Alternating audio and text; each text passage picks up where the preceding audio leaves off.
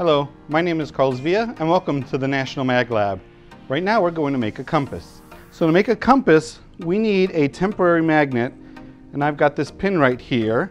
And what we need to do to a temporary magnet is to actually magnetize it. So I'm going to bring it against my strong magnet, magnetize both ends with the opposite poles, and now that it's been magnetized, I'm going to take that needle and push it through a coffee stirrer so that it will float when I put it in the water. I'm going to put the water into my petri dish, and now my needle will point to the poles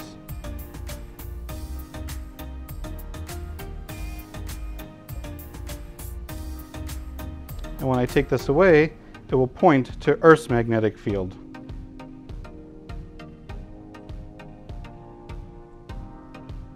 And this is where north is.